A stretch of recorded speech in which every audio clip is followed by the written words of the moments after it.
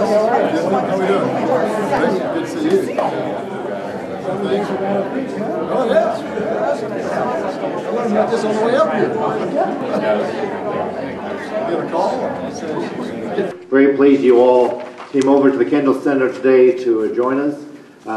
We are very proud of our Kendall Center, and we're very proud that it is going to house a new opportunity. And for the person to announce and tell us about the new opportunity, let me introduce to you our Congressman Schauer. Congressman?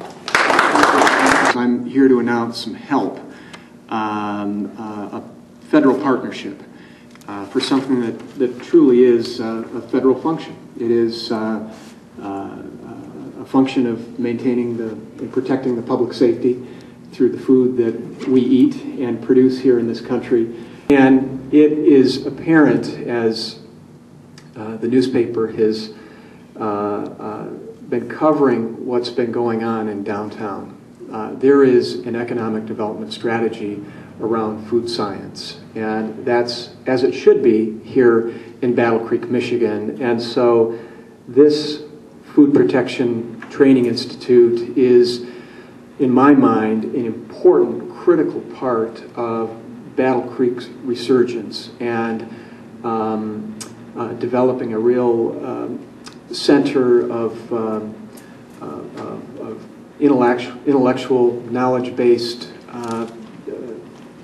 development around food and food science and food protection. And so today, and I wish my two Senate colleagues who are very supportive and also put in a appropriations request, Carl Levin and Debbie Stabenow, they're not able to be here, but the three of us collectively put forward funding requests in the House and Senate.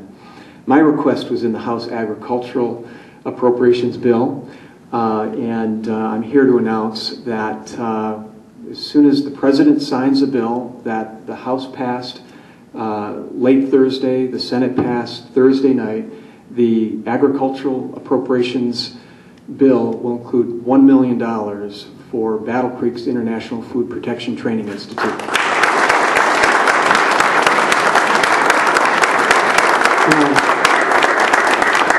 My hope and expectation is that that's just the start.